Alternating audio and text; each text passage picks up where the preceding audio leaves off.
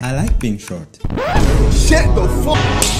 Big man thing, yeah? It's not looking good, bruv. 40% of people wish they could change their height and 99% of them are men. But what if I told you there's a secret recipe to increase height? A substance that can make you grow. I know it sounds super sketchy, but listen to me. But before I tell you, everybody already knows that the growth hormone is important if you want to get taller, and it helps you build bones and muscles. For the growth hormone to help you grow, it needs a special substance which is IGF-1. I know it sounds like a gun, but stay with me. Stay with me.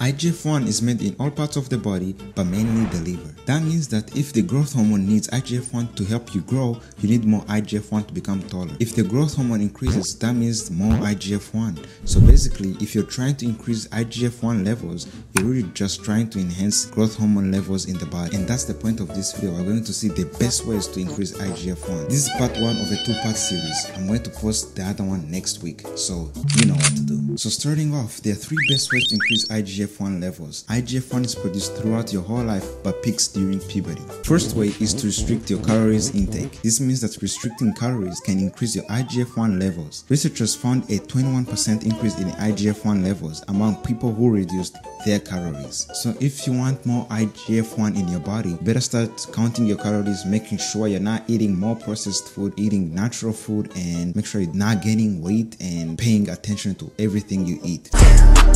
Walk around them bills.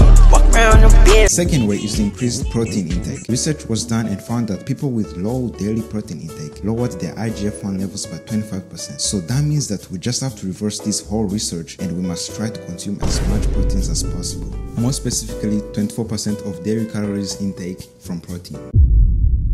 Is this nigga serious? What the f? Third way is to regularly exercise and stop being fat.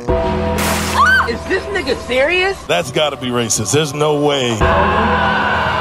Regular exercising increases growth hormone release, which stimulates the production of IGF-1. Because of muscle tears and stress when exercising that needs repairing, the body has no other choice but to release IGF-1 levels for faster recovery. I know the language was pretty complicated, but hey, it's science. Subscribe for part 2. Peace.